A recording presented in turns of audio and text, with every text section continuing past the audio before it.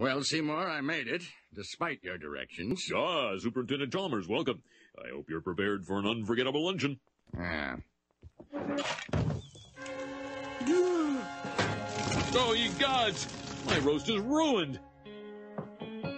But what if I were to purchase fast food and disguise it as my own cooking?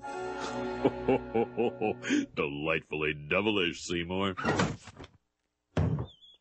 Seymour! Superintendent, I was just stretching my calves on the windowsill. Isometric exercise. Care to join me?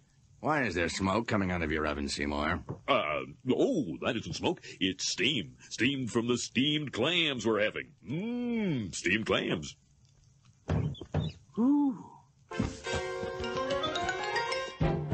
Superintendent, I hope you're ready for mouth-watering hamburgers. I thought we were having steamed clams. No, I said steamed hams. That's what I call hamburgers. You call hamburgers steamed hams? Yes, it's a regional dialect. Uh-huh.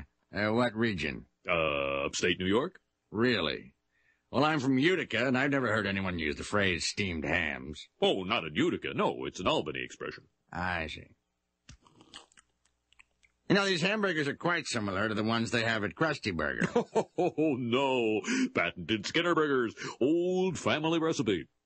For steamed hams. Yes. Yes, and you call them steamed hams despite the fact they are obviously grilled.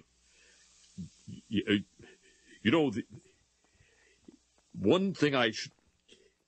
Excuse me for 1 second. Of course. Oh, well, that was wonderful. Good time was had by all. I'm pooped. Yes, I should be. Good Lord, what is happening in there? Aurora Borealis? Aurora Borealis. At this time of year, at this time of day, in this part of the country, localized entirely within your kitchen. Yes. That's it?